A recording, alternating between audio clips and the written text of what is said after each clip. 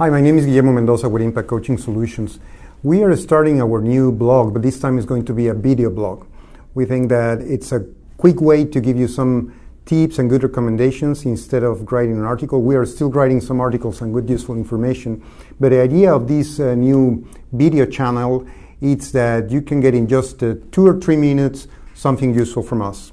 So let me start by telling you that we talk mainly about coaching techniques, findings that we are getting from neuroscience that help us to be better leaders and better managers, and ideas from emotional intelligence and related topics. Our tagline is that we are accelerating leadership around the globe, turning managers into leaders. And everything that we do in terms of programs is related to that, on working with managers and working with people to help them be better leaders. So in this first edition, I just want to let you know about what is coaching, because there is a lot of confusion in the market about coaching.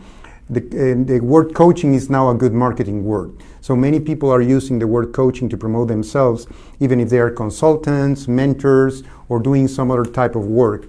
And it's important to clarify that coaching, it's a methodology of questions. The key idea in coaching is coming from centuries and centuries ago, when Socrates said that we all have our own answers. We just haven't asked the right question. So coaching is about that. Coaching is about creating good questions. We call them powerful questions that are going to create reflection and are going to help you to find your own answers. So a coach is not an advisor, is not a consultant, is not somebody that will share with you best practices or will tell you what to do. A coach is a person that is an expert on creating powerful questions so you find your own answers.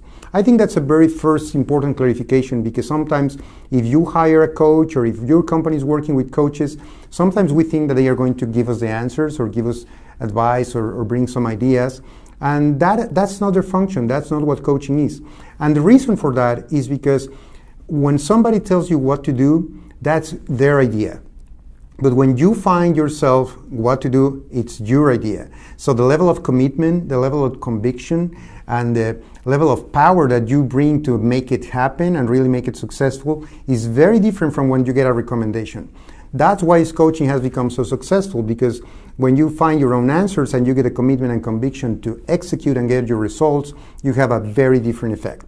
So as I said, we are going to keep this to less than 3 minutes, and this is our first edition. I hope you like it, and we will keep bringing some interesting topics that will help you with your leadership and to be a better manager, a better leader, a better person. See you next time. Thank you.